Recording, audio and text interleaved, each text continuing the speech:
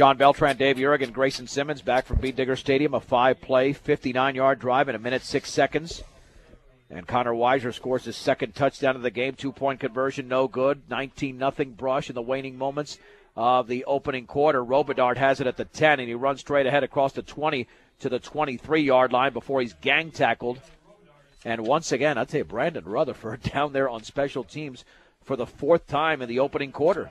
He just loves making all those tackles on that kickoff team. I'll tell you what, Factor, on that kick, the ball was high. It was end over end, just like a kick should be. If Robidart doesn't catch it, it lands on about the 10-yard line. And that's a pretty good kick. 39 seconds to go in the opening quarter. It's been a long one, but not for the Bead Diggers. They have made quick work of the Bobcats. From the 24, Hightower in a shotgun formation. 3-step drop, setting. Over the middle, the pass is incomplete.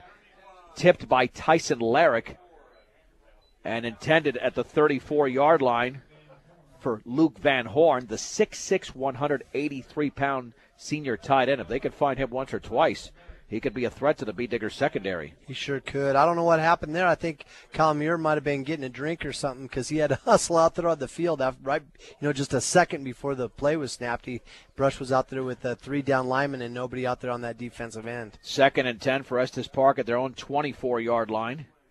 With Brush up 19-0, 2 receivers to the left, 1 to the right. Rolling left is Hightower. Pressure coming from the backside. Runs out of it. He runs to the 25-yard line and is still on his feet. And he's breaking a couple of tackles across the 30 to around the 32. An impressive run there for Hightower, short of a first down.